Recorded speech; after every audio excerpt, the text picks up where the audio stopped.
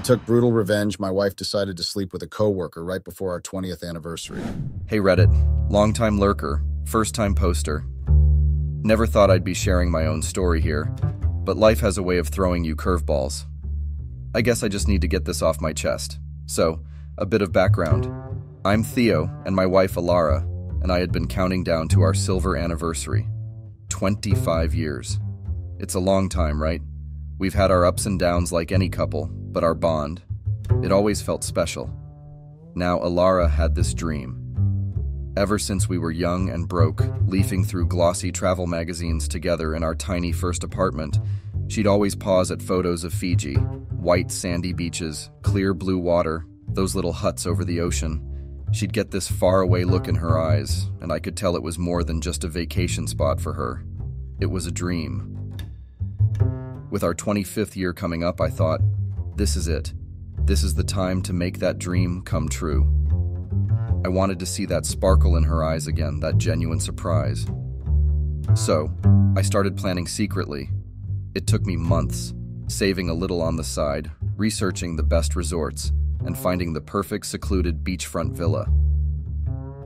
I even spoke to a local Fijian band to play our song as we arrived. It was going to be picture perfect. My heart raced every time I thought of the moment I'd reveal the surprise. Just imagining her face lighting up made all the sneaking around, the white lies about where the money was going, and the late nights of planning, worth it. It was my way of showing her, 25 years, and I'd still move mountains for you. So, with everything set, I hid the tickets inside a scrapbook I'd made, our life story and photos, starting from our awkward first date to now. The last page was going to be a picture of Fiji with the caption, "The next chapter." I thought it was cheesy, but in a good way. And as D-Day approached, I was buzzing with excitement. But, as you've probably guessed, things didn't go as smoothly as I'd hoped. But let's not get ahead of ourselves. That part comes later. Edit. Thanks for the awards, kind strangers. I'll update you all with part 2 soon. Hey again, Reddit. Wow. I wasn't expecting such a response to my last post. I appreciate all the support, truly. It's helping more than I thought it would. Okay, deep breath. Here goes part 2. Work has always been my escape. When things at home got tough, or I just needed to clear my head, diving into a project helped. I'm in software development, and my team is a close-knit bunch. We've pulled too many all-nighters and tackled too many impossible tasks not to be. There's Bryn, our witty and sometimes too blunt lead designer. There's Jana, the team's caffeine-fueled coder. A few others, and then there's me. It was a Thursday, I think. One of those days where lunchtime comes and goes, and you don't even notice. We were in the break room, me, Bryn, and a couple of others. I was talking about how Alara had been working late a lot recently, and how I missed our evening walks. Bryn, sipping his overpriced latte, just casually said, "Speaking of late nights, it's weird, isn't it?" I looked up, a bit confused. "What do you mean?" Bryn shrugged. Alara and Lucan, they sure spend a lot of time together. More than just colleague time, if you catch my drift. He had this smirk, like he was in on some inside joke I wasn't privy to. Now I knew Lucan. He was part of Alara's department. We'd hung out a few times at company parties. Seemed like an all-right guy.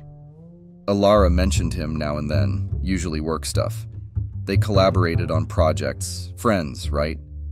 But Bryn's comment, it just lingered, like a tiny annoying mosquito buzz that you can't quite locate. I tried to brush it off. "They're just friends, probably working on some big project," I said, forcing a laugh. Bryn just raised an eyebrow. "If you say so, man." I wished then that he was just being his usual, trying to get a rise out of people self. But as the days went on, I noticed things. Whispers around the office, glances exchanged. Alara becoming a bit more distant, her phone always face down. Had I been so wrapped up in my plans that I missed something so significant happening right under my nose? The seeds of doubt, as you guys rightly pointed out in the comments, were planted.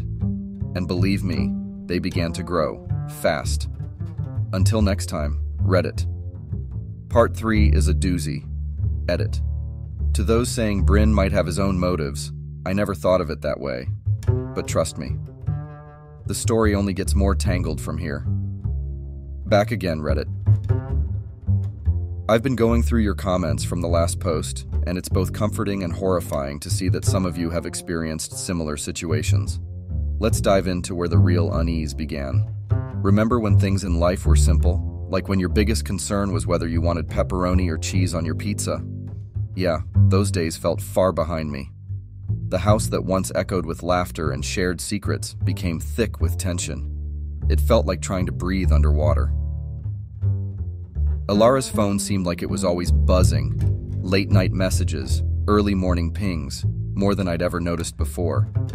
And each time she'd subtly angle the screen away from me, or exit rooms when taking calls.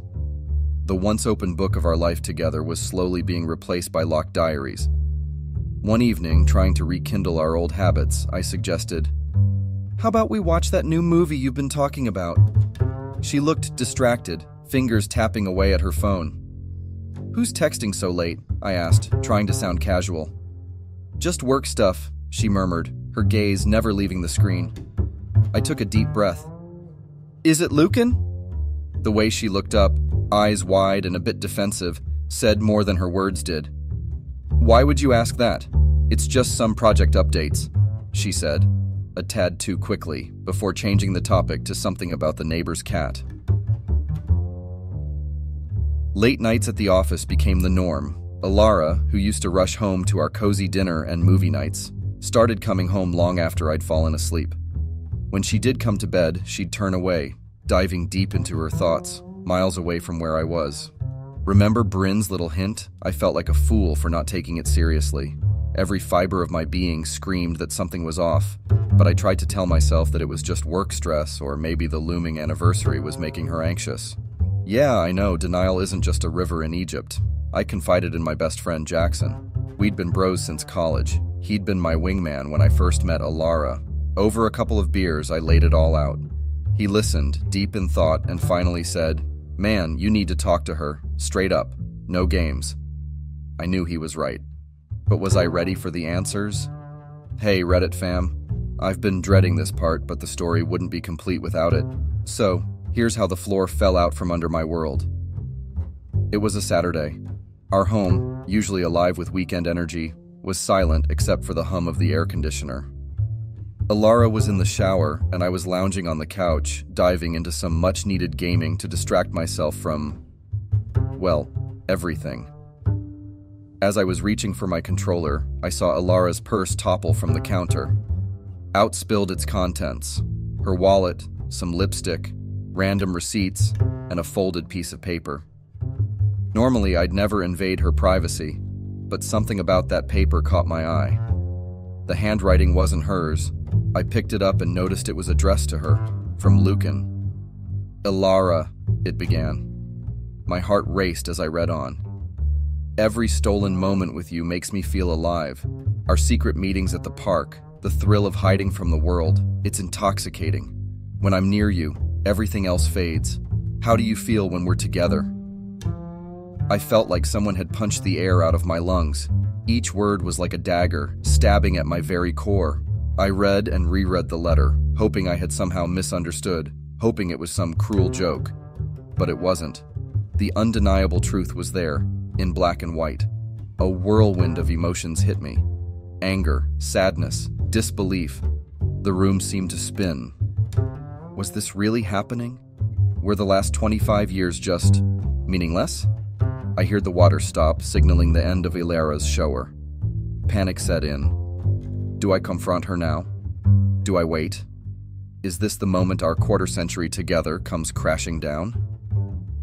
I quickly placed the letter back amidst the scattered contents of her purse, making it seem undisturbed. I needed time to think. As she walked into the room, I could barely look at her. Every smile, every touch, every memory was now tainted with doubt. But I kept my poker face, not letting on about my discovery. That night, lying beside her, I felt more alone than ever. Sleep eluded me. The haunting words from that letter replayed in my mind, each iteration causing a fresh wave of pain. I'll leave this update here, Reddit. It's hard to relive, but you've been a great source of support. I promise, part 5 is coming soon, and you won't believe the confrontation. Edit. For those of you suggesting I should have confronted her right away, believe me, I wanted to. But sometimes, the weight of reality holds you back. Hey Reddit. First, I want to thank you all for the kind messages and advice on my previous posts. They've been a beacon in a very dark time. So, here's how the confrontation went down. I spent days in a haze after finding that letter. Every interaction with Alara felt like a charade as I grappled with the anger and hurt boiling inside me. I played the scenarios over and over in my mind. But one evening, as we sat across from each other at dinner, the weight of the silence was too much to bear. With the letter clenched in my hand, I looked at Alara, took a deep breath, and asked, "What's going on between you and Lucan?" Her eyes widened in shock. For a split second, I thought I saw guilt flash across her face, but she quickly masked it. "What do you mean?" she replied, feigning innocence. I placed the letter on the table. "This, Alara. What is this?" She stared at the letter, her face turning pale. "Theo, it's not what it looks like," she whispered, tears forming in her eyes. "Then please," I said, my voice trembling with emotion, "tell me what it is." For a moment, she was silent, collecting herself. We just became close, you know? We shared things, thoughts, feelings, but it wasn't supposed to be this way. I felt a sharp sting of betrayal. Shared feelings? What about our feelings? Our memories? Did they mean nothing to you? Alara cried, "I never meant to hurt you. It was a mistake." But her words felt empty, especially when juxtaposed with the raw emotions in Lucan's letter. She tried to gaslight me further. "We're just really close friends, Theo. You're blowing this out of proportion. You always get so jealous." Close friends? After everything I had seen and felt? Alara, don't insult my intelligence. Close friends don't write letters like this. She looked defeated, avoiding my eyes. "I'm so sorry, Theo," she whispered. But was she sorry for the act or sorry for being caught? The line between reality and deception had blurred so much, I couldn't tell anymore. That night, our house, which had been a sanctuary of love and trust, felt like a prison of doubts and broken dreams. I'll continue soon, Reddit. Writing this out is therapeutic in a way, but also so damn painful. I need a break. All right, Reddit, I'm back. Buckle up, because this part is, well, just read. The day after the confrontation with Alara, I felt lost. Part of me was desperate for an explanation, something more than Alara's half-hearted apologies. Lucan was the other side of this twisted equation. I needed to hear his side of the story. After some digging, I managed to find his contact. We agreed to meet at a cafe in downtown Boston, away from prying eyes. I remember the place was buzzing with activity, people chatting, the sound of coffee machines hissing, the clinking of cutlery. Yet, in my world, everything was silent except for the throbbing pain in my chest. Lucan looked uneasy when I walked in. As we sat down, he took a deep breath. "Before you say anything," he started, "I want to apologize." My face was a mask of anger. "Go on," I replied curtly. He sighed, looking down at his hands. This started as a stupid game. Some friends and I, we had this sick challenge." He hesitated. "To see who could get close to someone's wife, to see if we could steal them away." I stared, my jaw dropping. "You're telling me my life, my love, was just a pawn in your twisted game?" Lucan nodded, shame evident in his eyes. "Yes, but it spiraled, Theo. It became something more than just a game. Feelings got involved. It got complicated." Rage bubbled up inside me. "So my 25 years with Alara was just a joke to you? Some competition?" He flinched. "I never meant for it to go this far. I should have stopped. But, as I said, feelings got involved." "Feelings?" I spat. "What about my feelings? Alara's feelings?" He looked down, defeated. "I can't justify what I did. I messed up." The enormity of what he confessed was too much to handle. My wife wasn't just having an affair. It was a challenge for him, a game. A part of me wanted to lash out, to shout, to vent all my pain. But another part was just numb. I got up, leaving Lucan in the cafe, struggling with his guilt, or whatever it was he felt. The days following the cafe revelation were the darkest I've ever had to endure. Everywhere I turned, the weight of betrayal pressed down on me. But with that pain came a fierce determination. I was done being the victim in their twisted game. It was time to flip the script. I crafted a plan, one that'd serve them a cold dish of revenge. I called Alara, my voice purposefully cheerful. How about a pre-anniversary dinner? A fresh start for both of us. I'd like Lucan to be there too. Let's clear the air. She sounded relieved, perhaps thinking this was a sign I was ready to move past the betrayal. That sounds lovely, Theo, she replied hesitantly. The night of the dinner, I booked the private dining room at Boston's most upscale restaurant. I wanted the setting to scream special occasion. The irony wasn't lost on me. As the night approached, my stomach was a mix of nerves and anticipation. They both arrived, looking awkward. I greeted them with a smile, trying to keep my face neutral. "Thanks for coming," I said, ushering them to their seats. They exchanged anxious glances but said nothing. After we ordered, I decided to set the stage. I raised my glass. "To new beginnings," I toasted. They raised their glasses hesitantly. As the night went on, I regaled them with stories of our past, deliberately choosing the most intimate moments Alara and I shared. Every anecdote was a reminder of the life they were trying to tear apart. The climax came with dessert. I had prepared a special video montage. "A trip down memory lane," I announced, hitting play. The screen showcased happy moments, our wedding, holidays, the birth of our children. Their faces grew paler with each scene. The video ended with the text, 25 years. Was it all a game? Silence. Their faces were a picture of shock and guilt. Alara's eyes brimmed with tears. "Theo, I held up a hand to stop her. "I brought you both here not for reconciliation, but for you to truly grasp the gravity of what you did. This," I gestured to the screen, "is what you tried to destroy."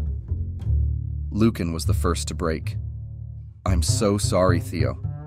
He looked genuinely remorseful. I nodded coldly. "Enjoy the rest of your evening." With that, I left, leaving them to grapple with their conscience.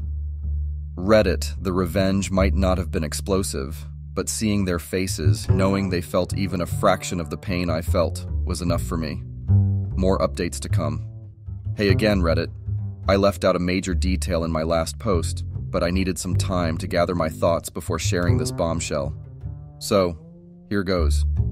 Before the dinner, while my anger was fresh from the cafe meeting with Lucan, I had an idea. I sent him a text, acting as though I was more understanding, trying to see things from his perspective. Surprisingly, he responded, and we had a lengthy conversation.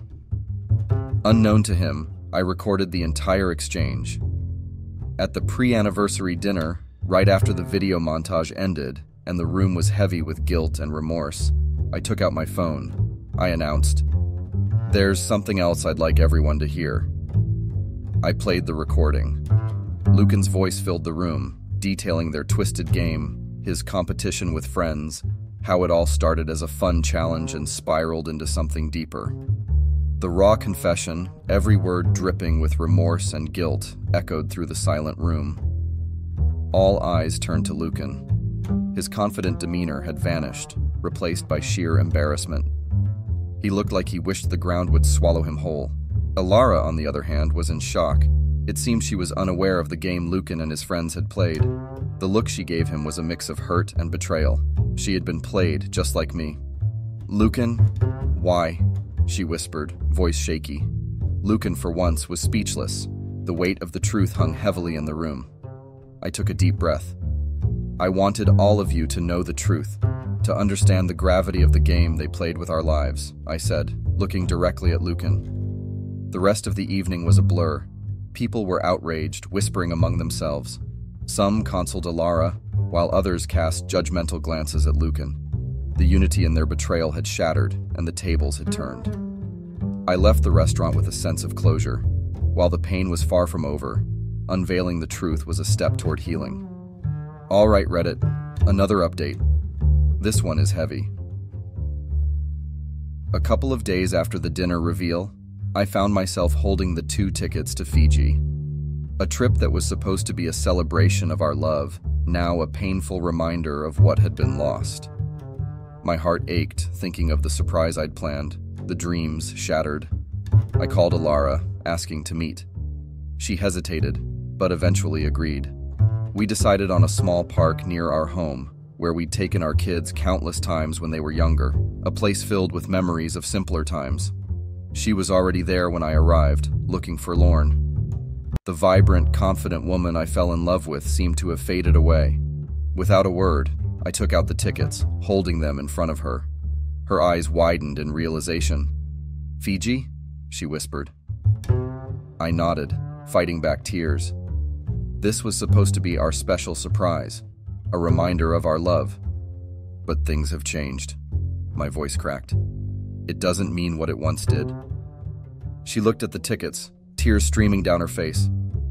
"Theo, I held up a hand to stop her. "I thought about going alone, but then I figured you might want to go. Maybe Lucan would like to join you." The words came out colder than I intended, but I was running on raw emotion. I handed her one of the tickets. She took it, her hand trembling. The weight of the symbolic gesture wasn't lost on either of us. "I'm sorry," she whispered, but it felt empty. Everything did. I took a deep breath, trying to keep my composure. "Maybe this trip will give you clarity, Alara. Maybe it'll help you find whatever it is you're looking for." I turned away, leaving her standing there amidst the memories of our past. The Fiji trip, once a symbol of love, was now a parting gift of sorts. Hey again, Reddit. It's Theo. I'm typing this from a small cafe in Fiji, overlooking the most pristine beach you can imagine. As the waves roll in, I can't help but reflect on everything that has happened. Fiji. I had envisioned this trip so differently in my mind. Warm laughter, the intertwining of hands, and loving glances shared between Alara and me. But the reality, it's just me, the vast ocean, and a heart trying to piece itself back together. The beauty here is unparalleled. Every morning, I watch the sunrise, the sky painted in shades of pink and gold, yet there's a void, an emptiness that can't be filled by even the most breathtaking vistas. Each sunset reminds me that another day has passed, another day where the wound is still fresh. I've met many people here, from all walks of life. A couple celebrating their honeymoon, a family on a holiday, and an old man, Mr. Patea, who's lived in Fiji his entire life. It was him who shared a piece of wisdom that resonated deeply. "Sometimes the waves crash hard, young man, but the ocean always finds its calm again." At first, I thought he was talking about the sea, but as days went by, I understood. It was about life, about love, about the ups and downs we all face. Alara and Lucan never crossed paths with me here, and while a part of me dreaded running into them, another part, perhaps masochistically, hoped to. I wanted to see if they had found happiness in their betrayal, if it was worth it. But as the days passed, the pain started to ebb, replaced by a realization. Our love story, as beautiful as it was, had reached its final chapter. Trust, the very foundation of our relationship, was shattered, and no trip, no amount of time, could piece it back to its original form. Tomorrow, I head back home, but not to the same life. I've decided to start anew, a fresh beginning, away from the shadows of the past. Where? I haven't decided yet, but wherever it is, I'll carry the lessons of Fiji with me. So, Reddit, this might be my last update on this chapter of my life. Thanks for being with me through the highs and lows. The journey's far from over, but at least I know I'm not walking it alone. Edit.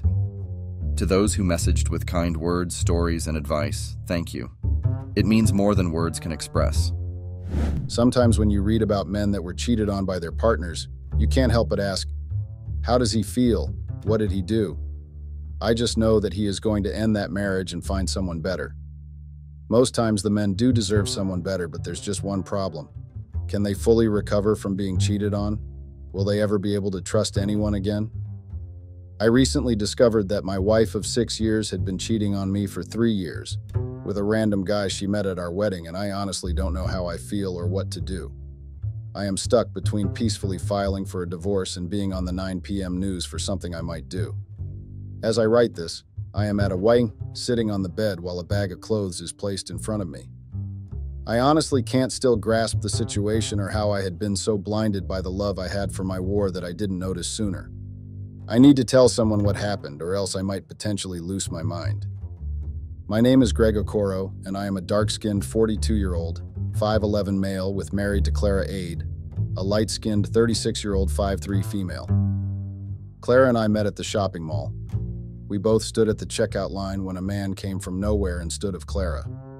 Being annoyed at his behavior, Clara tapped on his back in order to get his attention before asking him to move to the back of the line because there were people who were there for her.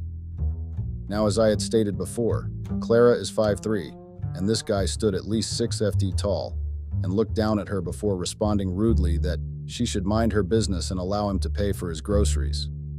Clara didn't stop, but again asked him to move to the back of the queue, and this really annoyed him because he soon threw his basket of groceries on the floor and was now looking at Clara, the way a lion looks at another lion who enters his territory.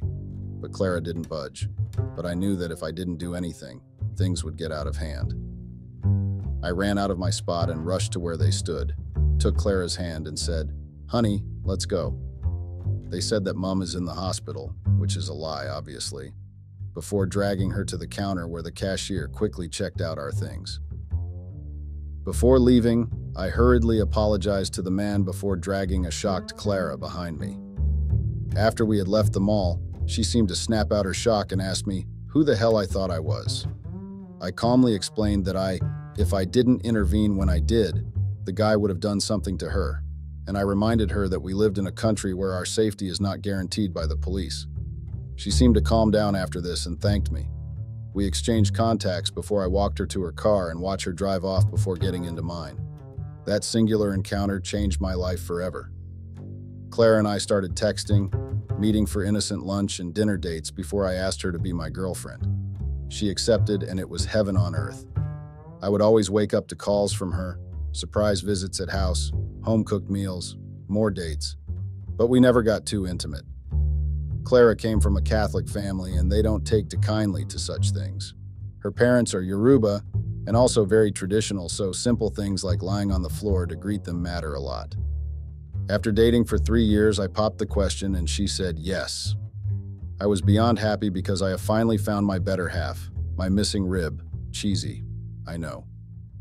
The wedding was beautiful, and finally it was time to go home and start the rest of our lives. We waited a year before we started trying for kids. The reason for this was because we both agreed that we wanted to have that period all to ourselves and build our careers before we can bring a child into the picture.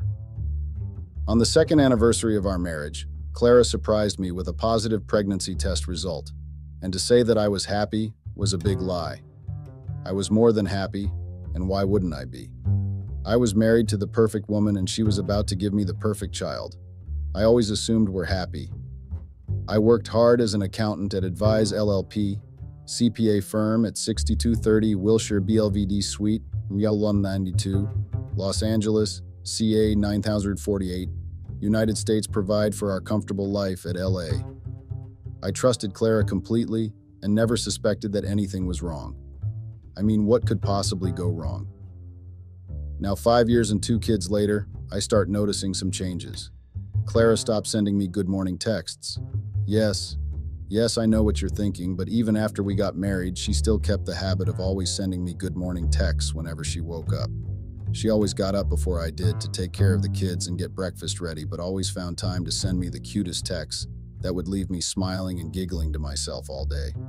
It was always something short and cute, like, if you were a vegetable, you'd be a cucumber, or are you Netflix? Because I could watch you for hours. But all of a sudden, the messages stopped coming. When it first happened, I just brushed it off and assumed that she had a pretty hectic day and must have forgotten. But when 2 weeks had gone back without any good morning texts, I knew that Clara had changed. It was as though she had stopped caring about me and our marriage. The only time I would see her brighten up would be when she's with our kids, but whenever we would be alone, she would be so stiff and uptight with me that every conversation with her felt like a conversation between my boss and I. I thought I had done something wrong and even went as far as apologizing and treating her to a fancy dinner. But even after all that, she still remained the same. She had started keeping late nights, claiming she had to work overtime or meet with friends. She became so distant and cold that she started avoiding my affection and attention. I have never questioned my wife and her work. Neither have I ever imagined her of doing anything to hurt me, so I always went with her excuses.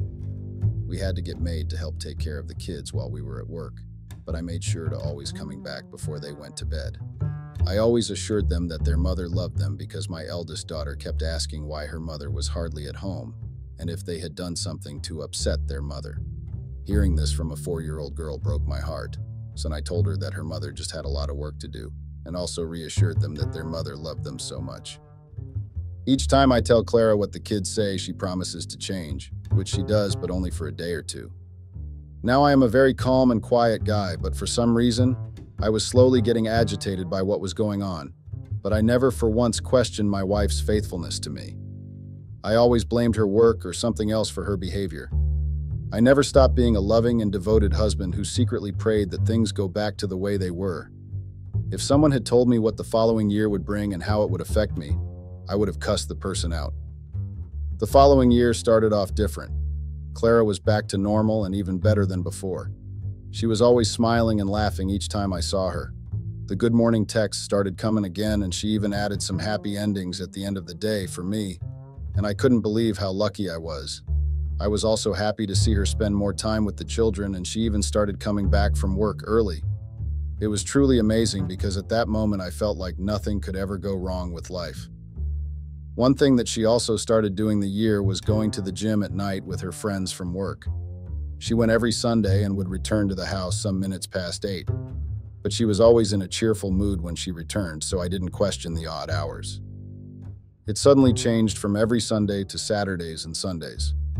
I didn't mind because her attitude didn't change towards the kids and I, so I turned a blind eye to it. After 6 months of going to night gym, there was no visible change in her body. She was still the same and even added a few pounds. Not that I am complaining about that, though. One day, I jokingly told her that I would love to join her in her gym sessions, and she immediately tensed up and got all defensive. She said, and I quote, "You don't need to go to the gym with me. It's mostly just ladies working out and talking about their husbands." Upon saying this, it dawned on me that she had never told me the name of her gym or where it was located, so I asked her. She looked at me for some time before she said she needed to use the restroom. My fellow Redditors, the next time I asked about the name and location of the gym, she came prepared with even pictures of herself outside and inside the gym. The gym was Hybrid Gym, LA. After that, I left it alone, but I was still curious as to why she reacted the way she did the first time I asked her about it. It was our wedding anniversary, and I planned to surprise her.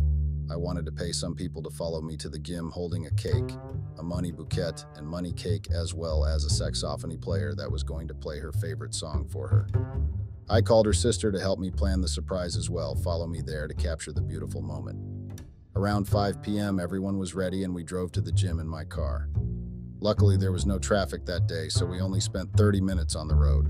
When we got there, everyone got into place. My sister-in-law started recording on her phone. I held the money bouquet. My Love by Westlife was playing on the saxophone, while those carrying the money cakes were at the back. I couldn't wait to see her face. Upon entering the building, we were met with many shocked and surprised faces, but none of them belonged to Clara. Thinking she might have gone to the restroom, I approached the receptionist and asked her if my wife had arrived. She asked for my wife's name, but after checking her records, she informed me that nobody by that name had registered there. I was confused because my wife had been going there for months, or did I get the name wrong? I asked her sister to call her and ask her where she was, but specifically told her not to inform my wife of my presence. She left to make the phone call while I went back to the car with others. After 5 minutes, she came back with a strange look on her face, and when I asked her what happened, she told me that Clara had told her that she was at the Freehand LA, which was located at 416 W 8th St. Los Angeles, CA 914, United States. I just assumed that it was a work thing, or maybe her friends had lodged her to celebrate her anniversary with her. It's stupid, I know, but I always made excuses for her. I asked if she got the room number from Clara, to which she nodded, and we were off. Now, I am going to be frank with you guys. Nothing, and I mean nothing, could have prepared me for what happened. In all my years of existence, I have never had the privilege of wishing that the earth would open up and swallow me, never to spit me back ever again. Thinking about it now makes me physically nauseous and stupid at the same time. How could I not see the signs? Why did I keep making up excuses for her? Why didn't I just confront her? No matter how many times I ask myself these questions, I never get a response. If I had done something earlier, maybe it won't hurt as much as it did now, or maybe I would have left before it was too late. I would still be sane and happy. But no, I chose to be the loving clown who trusted the enemy to take a bullet for me. When we got to the hotel, I told the receptionist about my plan to surprise Clara and even told her that we already knew the room number. She agreed not to call Clara's room and we went up. Again, like before, we got into position, phone recording, saxophone playing, money cakes, and money bouquet ready. I took a huge breath before knocking on the door. The door opened, and before me stood my wife in a towel with her hair wet. The moment she saw me, she froze, and I was about to speak when a voice spoke behind her. "If that's room service, ask them to get us new sheets. We got carried away and messed up this one," the voice said. I recognized that voice, but I couldn't place it. Clara still stood there, not saying a word to me or moving. Before I could say a word, someone stood behind her in nothing but shorts. The moment he saw me, his eyes grew wide and his mouth fell open. It was John. For some backstory, John was my stepbrother. Same father, different mother, but you would never know because we did everything together. The day I met Clara, I told him. The day she agreed to go out with me, I told him. The day she agreed to be my wife, he was there. He was my best man at my wedding, for crying out loud. I even complained to him when Clara was acting up and he told me she'd come around. He even had the nerve to suggest that he might be cheating on me with someone else, but I guess he was the someone else. The thing was, I loved John so much that I was ready to give a kidney and a lung if he wanted me to, and I always thought the feeling was mutual, but joke's on me. Haha. I stood there speechless. Clara's sister had been able to snap out of her shock and asked others to follow her down to the car while I still stood there. I looked down at the floor for what felt like an eternity before I opened my mouth. "How long?" They both kept quiet. "How long has this been going on?" I shouted, which caused them both to flinch. They had never seen or even heard me raise my voice, so the shouting caught them off guard.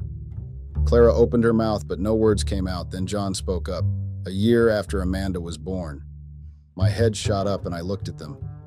"What?" I managed to mutter. Clara was going through some hard times. We met, had a couple drinks.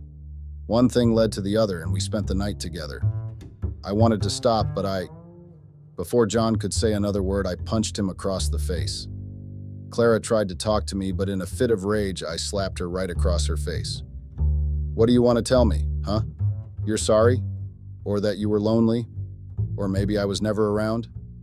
No, tell me the excuse you want to give for sleeping with my stepbrother for 3 years while you gave me hell at home for 2 years and some months. You'd come home with an attitude, refuse to spend time with the kids. Your kids hate and nag at every single thing I do, but what do? I still love you. I make excuses for you to your kids. I make excuses for you to myself. I even complain to him." I point to John, who's holding his jaw. "But what do I get?" As I said this, I could feel the tears leaving my eyes, but I couldn't be bothered to clean them. Before either of them could say another word, I went back to the car, dropped off my sister-in-law and others, drove home, packed my things as well as my children's clothes, and took them to stay with my godmother. I just told her to look after them and that I would be back to pick them in a few days, but on no account should she allow Clara to take them.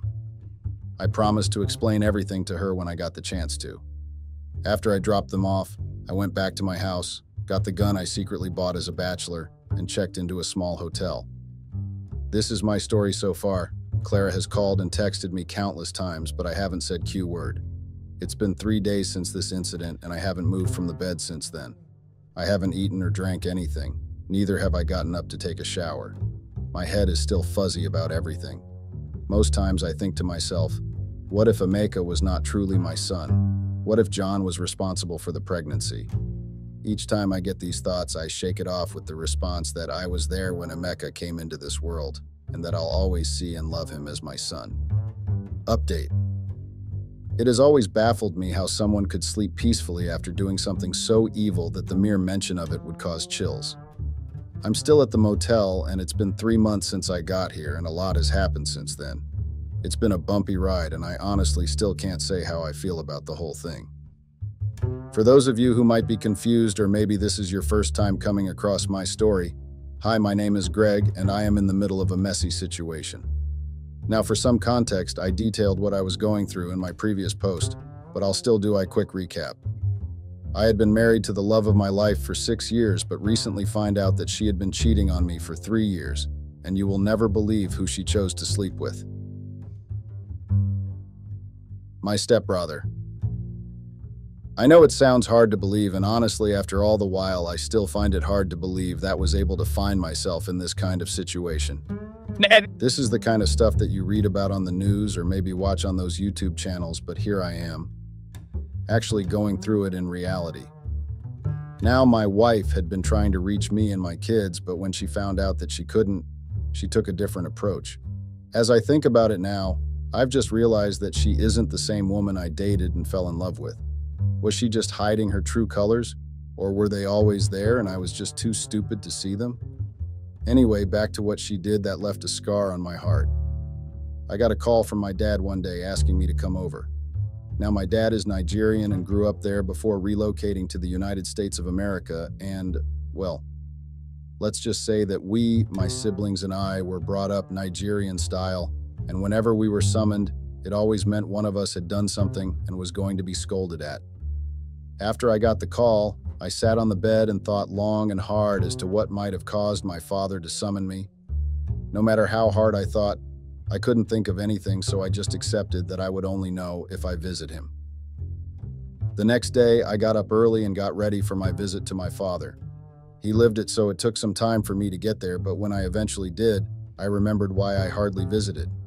Everyone was smiling and welcomed me wholeheartedly while my dad just stood there. I walked up to him with my hand extended for a handshake. But that was not what I got. The moment I got close enough to him, he drew him closer to him, hugged me, let go of me, and then slapped me across the face. Yes, I know it sounds strange, but it happened so fast that I couldn't process anything. Why are you such a disappointment? It's hard enough that you didn't turn out like your siblings, but you also cheat on your wife? I was so stunned I couldn't react. I stood there, hand on my cheek, looking at my father, who was looking at me with a look on his face I had never seen before. He slapped me. My father had never raised his hands to hit us, so where was this coming from? What? I managed to blurt out after some seconds. He repeated his words, but this time he said it calmly, and after saying it, he sat down and looked at me, waiting for my response. Who said I cheated on her? I asked, while still looking at my father with my hand still on my cheek.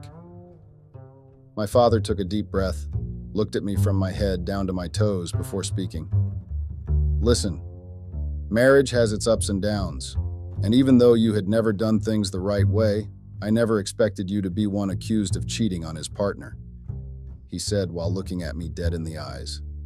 I finally let go of my cheek and tried to defend myself, but when I tried to mutter words, he asked me to leave. Yes, he asked me to leave his house and to add a cherry on top of the icing.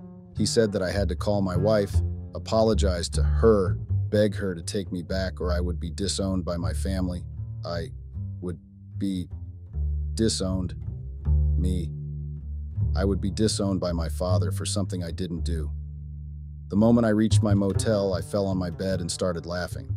I laughed so much my tummy began to hurt, and before I knew it, I fell asleep. The next day, I decided to go and visit my kids at my mother's place. When I got there, they were so happy to see me, and as usual, asked when their mom was going to return from her trip. I had told them that she had traveled for a work trip, and since I had changed my children from their old school, I didn't have to worry about Clara going to look for them there. You see, my mom and my father had divorced and were living separately. They separated 2 years after Clara and I got married, but I never told Clara where she lives, and I'm thankful for that now. After spending time with my kids, I sat down with my mom and told her what happened between her husband and I. She was surprised that I wasn't given a listening ear and was threatened in such a way. Mom knew everything that had happened between Clara and I, so she was able to judge the situation fairly. She asked me to file for a divorce and fight for custody of my kid, but I reminded her that doing that would cause my father to get involved. And since he believes I'm the one at fault, he would hire the best lawyer money can afford and take my kids from me. I stayed till 7 p.m. before I went back to the motel. Once I got there, an idea popped up in my head and I called my sister-in-law to talk to her.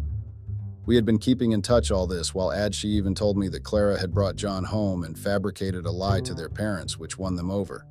She also told me that Clara seemed different, but I told her that I didn't call her to talk about her sister and that I needed something from her. I told her what I needed and she agreed. The next day, I got the nerve to visit my house in Clara.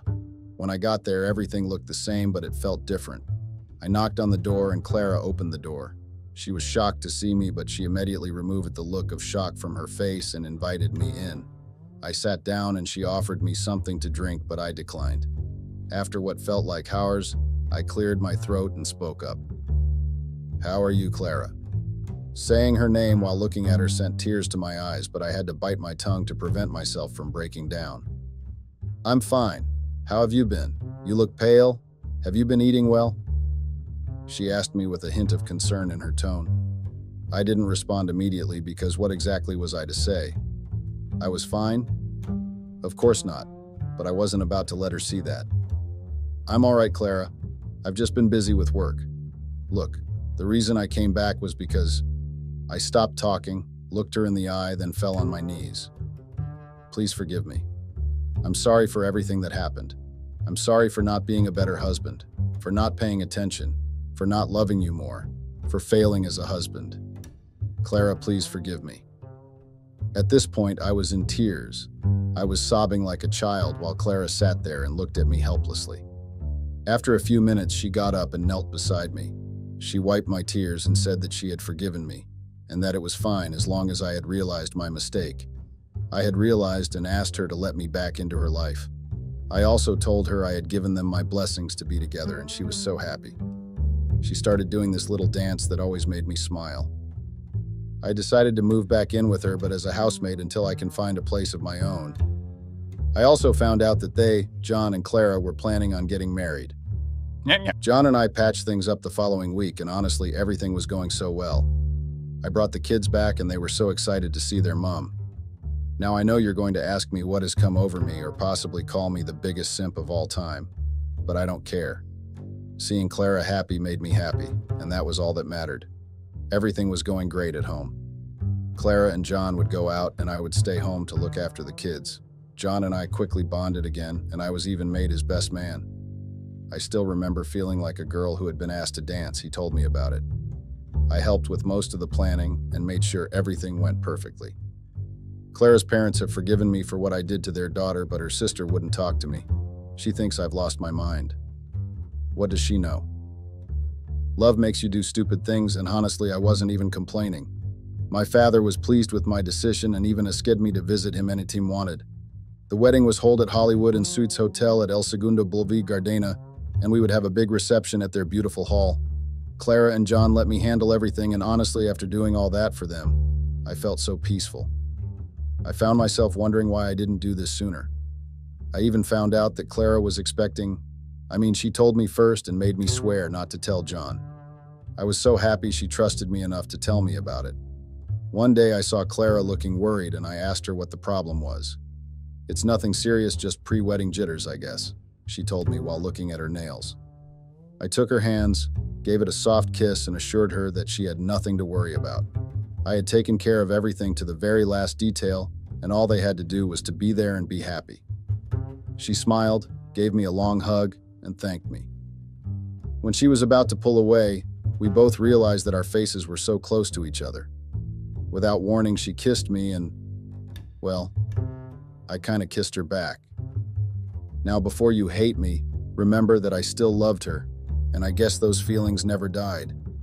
She didn't pull away from the kiss, and when she did, she simply smiled and said, "Thank you," to which I smiled back and left the room. I felt so happy I almost jumped up like a child. Tomorrow was the wedding, so I had to sleep early. Life is not always beautiful, but when you have something to look forward to every day, you stop seeing the thorns and only focus on the roses. I had been so focused on the thorns that I forgot how the roses smelt, but not anymore. I was going to give life another chance, but first I had to be there for two important people in my life at the moment.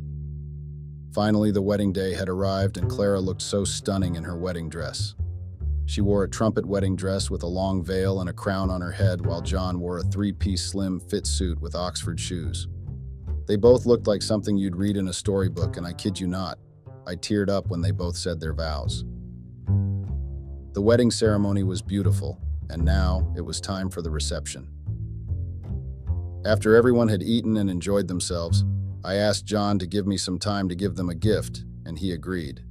You know, I just love happy endings. They always made me smile, so I wanted to give them one. Now I had installed a big screen and hired a projector because I planned to play a slideshow for them. The slideshow started with a picture of Clara as a baby, and then one of John as a child. That caused the crowd to smile and go, "Oh!" Next were videos of Clara and John in cute moments, looking at each other smiling and laughing. It was indeed a beautiful moment. Then, a video started playing. It was of me smiling into the camera. I can't wait to see her face when we go there. It's going to be priceless. I know that things have been going roughly, and that work has been hectic, but I still love you, and I will always love you. I spoke into the camera before asking someone in front of me if they were ready. The next slide was a video of me in the gym with Kenzie looking around for Clara. Then it showed the gym receptionist informing us that Clara wasn't a member of the gym. Then I turned the camera to myself and spoke. Did I forget the name of the gym? I was still asking myself questions when the voice of Clara's sister was heard, telling me that she had gotten her sister on the phone, so I looked into the camera, smiled, and said, "Let's go." Now, as you can imagine, the bride looks very uncomfortable in her seat while the groom is shooting me death glares, but I just smile back and turn my head back to the video. Now we had arrived at the hotel and we saw the receptionist talking to me. Then we slowly made our way up the hotel stairs. We arrived at the door and the saxophone can be heard in the background. As I was about to knock on the door, John stood up and demanded that the slideshow be stopped, but to everyone's surprise, my father told him to keep quiet and asked me to continue.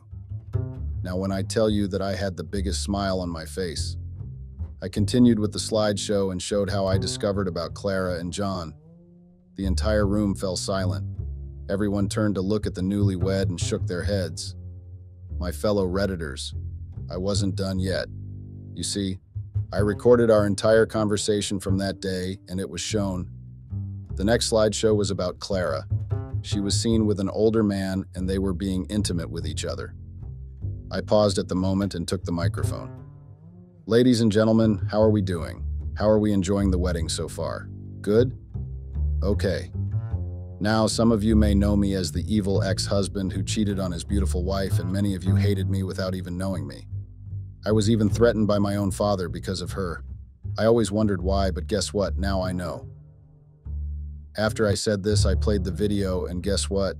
The older man in the video was my father. Yes, my biological father. I found out about them after I made peace with Clara and John. But let's go back to the wedding. The moment my father's face appeared on the screen, I think I heard someone scream, but at that moment I didn't even care to turn back. I was too invested in how good the video had come out. The next slide was a picture, or rather more pictures of Clara and my father while an audio recording was playing. It was Clara on the phone with her friend, and she was saying how she had gotten pregnant again for my dad. She further revealed that my father was the biological father of our daughter, and that she was just going to do it all over again with John and tell him that he's the father. The final clip had me in it. It was the night Clara and I kissed. Well, we may have done more than that, and every second was recorded, but before it ended, a clip of John hitting on Clara's younger sister appeared. He said that he was only getting married to her so that he could take out a life insurance on her. He further stated that after he was done with her, Clara, he would come for her, her sister. After the clip ended, a little message popped up, "Happy married life to John and Clara. I hope you find what you've been searching for in each other." Psy, I hope you like this wedding gift of mine. After the screen went black, I bid everyone farewell and left the hall. I changed my phone number, took my kids, and left. Remember I said I couldn't understand how people could sleep peacefully after causing mayhem. I still can't because I've been sleeping like a baby since that day. I still have my kids with me, and I'm currently with Kenzie, Clara's sister. We're not together. Yet who knows? Something might happen later. That's all. I hope my story was able to brighten your day.